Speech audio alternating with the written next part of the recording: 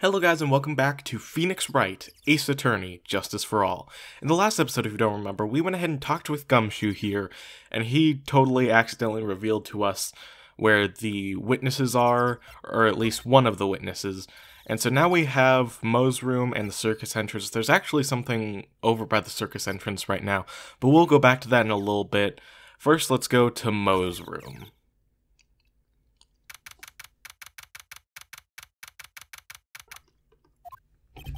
This is it. The name tag on the door says Moe on it. I guess he's not here. Wow, it's a real mess in here. My room's probably worse though. Oh well, I give up. We'll have to come back later. So I'll just examine everything here and then we're gonna head back to the circus entrance. Moe seems to be a voracious reader. Look at all the hard books he has here. Clowns for Dummies, The Joke's on You, Treat Your Peons Right, and the classic, Funny Jokes Are Funny. Wow, Moe's very studious. The joke's on you, huh?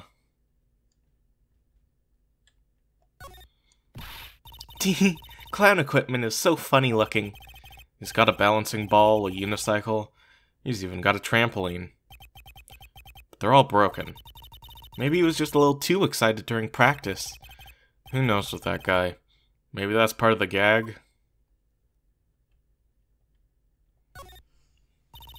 Awesome! Look at these shoes, they're great! Forget the shoes, check out that great gag banana peel. You sure it wasn't Moe's snack after lunch? Are you blind? Look at how many scratches there are from people slipping on it. Moe's got an excellent pair of pajamas, laid out on his bed in an excellent manner. What? Those are pajamas? You mean he goes to bed dressed as a clown? Ew. All those clown costumes lined up like that. I don't know about you, but it's creepy. Look at the collection he's got. It's incredible. Must be a collection of clown costumes from around the world. Oh, I almost forgot.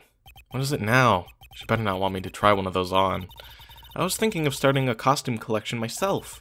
I'll call it World Spirit Channels. We can display it in our office. In our office? As soon as you start paying the bills, you can say that. And I think that's about it for now, so let's go ahead and move back.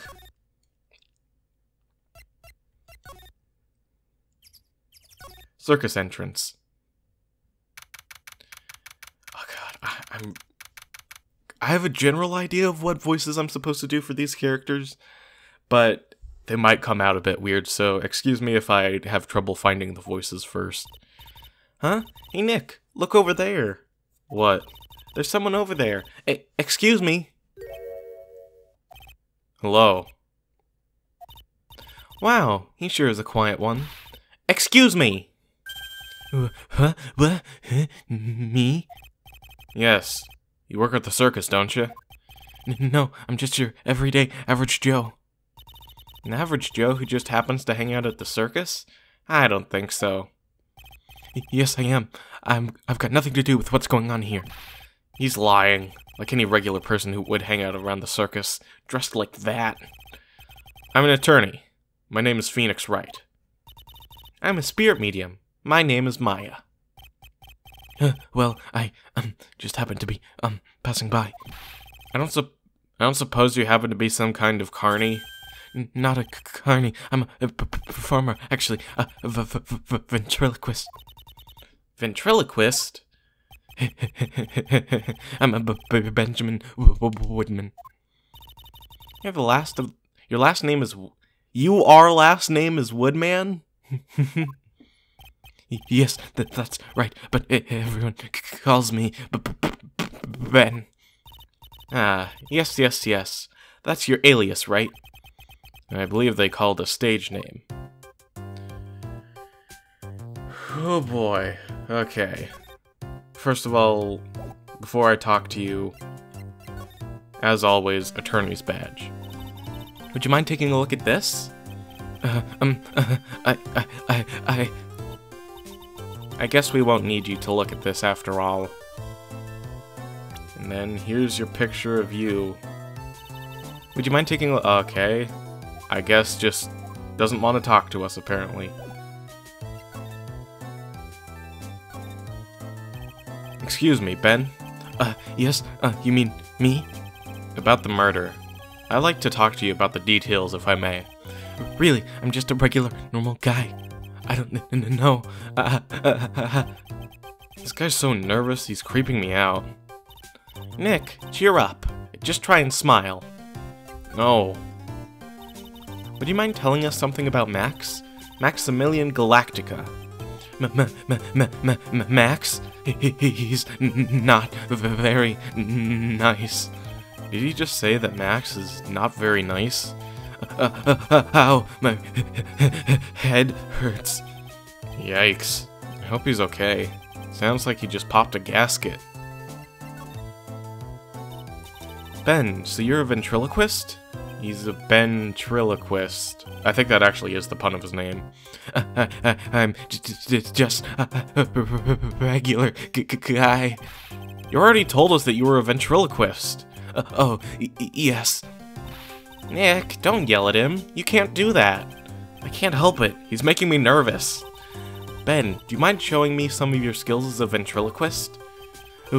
Well, right now, my... why... he's contagious. Okay, we're immediately getting out of here.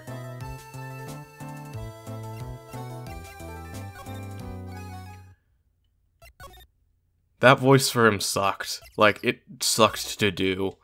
So I might change that up in a bit. I still want to keep, like, the same sort of idea, but, like, I don't know, just doing that voice, like, made my chest feel weird. I don't know. Hello? Kablamo! Congratulations, you're the big winner. The 1,000,000th visitor to the room of the one Mr. Mo Curls, aka me. Earplugs. Must find earplugs. To celebrate this momentous occasion, would you care for an organic grape? Just one. Did you get my joke right there?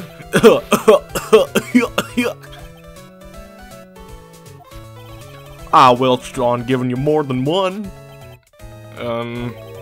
No. If it was funny, it was your duty as a human to laugh. People who don't laugh are usually last seen in land sing, catch my drift?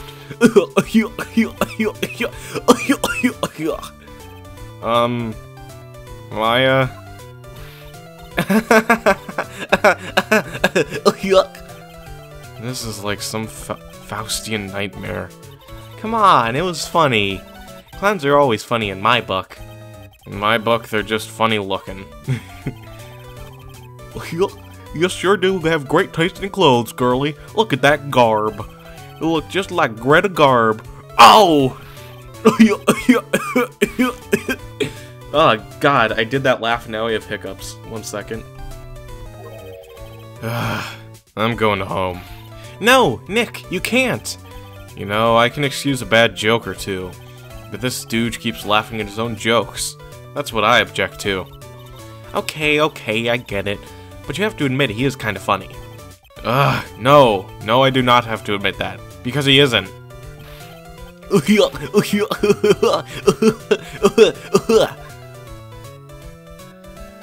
This is Mo Curls. He is... God, I'm gonna say this about every character in this case, but he is... certainly a character we have to deal with. What do you think about this? Anything come to mind? Ugh, you want some advice on your development as a comedian, right? I see. Well, this is what you do. When you tell a joke, imagine everyone's wearing underwear and dancing the lambada. I think that's enough advice for now. Nick, he was giving you good advice. Don't be so close-minded. And I assume you don't have any... Oh. Ugh. What's the matter? Whenever I see my own nose, I'm reminded of my Italian heritage. Ah, I see. Must be because you have one of those Roman noses, roaming all over your face.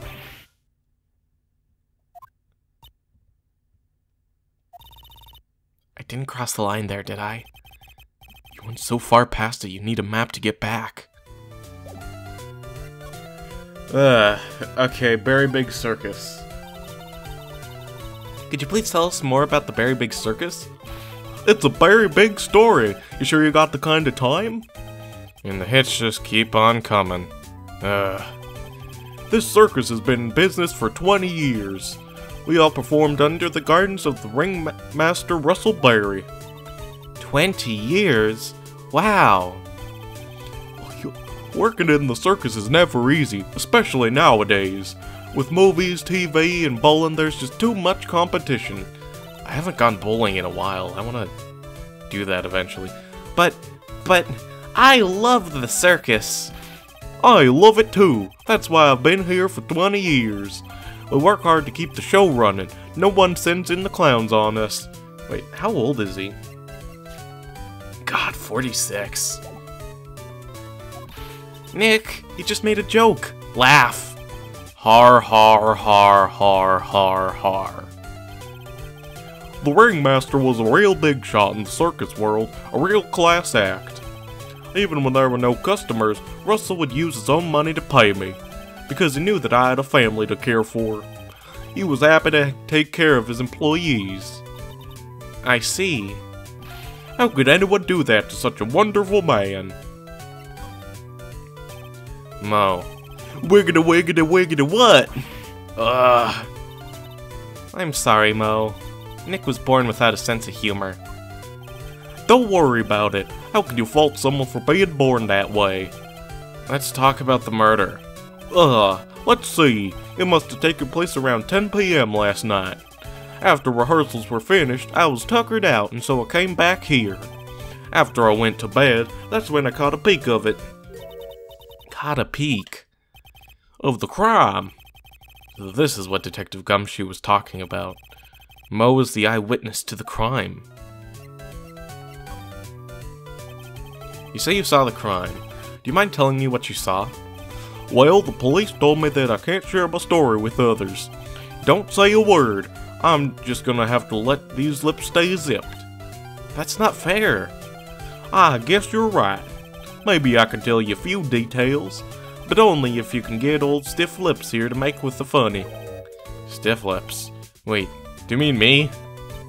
Nick, you can do it. What's the matter? Just getting ready. Okay. Do you know why I, Phoenix Wright, am a great lawyer? Because I'm right all the time.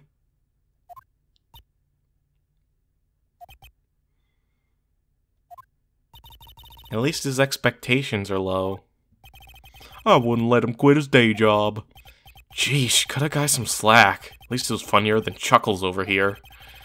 It wasn't the greatest joke I've heard, but you did try, so I'll tell you what I saw. I'm sorry he's incapable of being funny, Mo.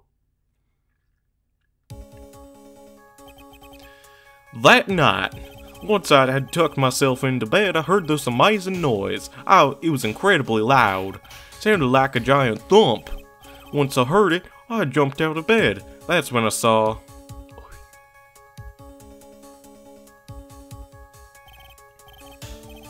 Without a doubt, without question, without a doubt, it was that magician. That's all I saw, but it just proves how terrible that man actually is. He knows more about Max than he is letting on. The ringmaster was truly ahead of its time. He would always add new elements to the show. New elements? When you've been a performer for a long time, your act starts to get a bit stale. I've realized that even my act can get a bit long in the tooth. Sometimes my jokes can be a bit, old-fashioned. A bit long in the tooth? But that make-believer takes things too far. Make-believer? The magician, the one that thinks he's all high and mighty. He had the gall to say to me, "You're one of those funny types, right?" What does that mean, one of those? Well, the joke's on him now. On him? Yup.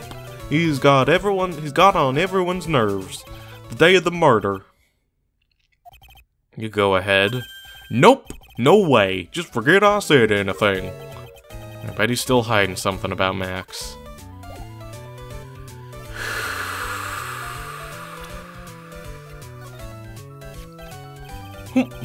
He thinks he can kill the ringmaster, it's only just that he should die too. Mo! Sorry, I crossed the line, but he truly is a disgusting human being. Why do you hate him so much? Let me tell you this one story. The morning before the murder, something terrible happened. Max clunked Ben right over the head, as hard as he could. Ben? The ventriloquist with the speech impediment? You should go to the cafeteria to investigate for yourselves. The cafeteria? Let's just say there's gotta be something interesting there.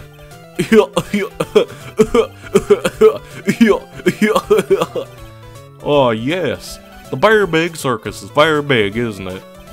You should always carry a map with you to get around. Ah, thank you.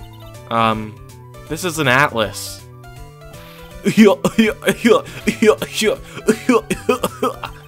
Oh, I killed myself, really. I'm dying here. Coronary. Now he's just laughing to hear his own voice.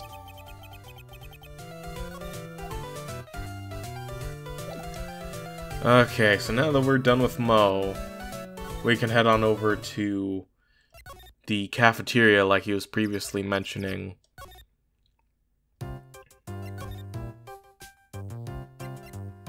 Where is it? I think it's in the Big Top? I might get lost at some point. Yeah, there it is. Big Top Cafeteria. Ew. This place is gross. This must be because of last night. They didn't have time to clean up after dinner because of the murder. That reminds me. What was it Mo said? He said that yesterday morning Max clonked Ben over the head here. He also said that there's gotta be something interesting there. Nick, what's gotta be interesting? Don't ask. Huh. I actually don't know what that means either, so I'll look that up and see if there's a thing there. The kitchen is over here. Everyone must have taken turns cooking. There's a duty list posted here. I wouldn't mind trying my hand at cooking for this many people. Maya's killer hamburger. You'd try it, wouldn't you? I forget if I've mentioned this before in this LP. I definitely mentioned it in my Ace Attorney 1 LP. But in the Japanese version, Maya liked ramen rather than hamburgers. And that was one of the many localization changes to make the game more American. This is strange. There's nothing on top of this stand.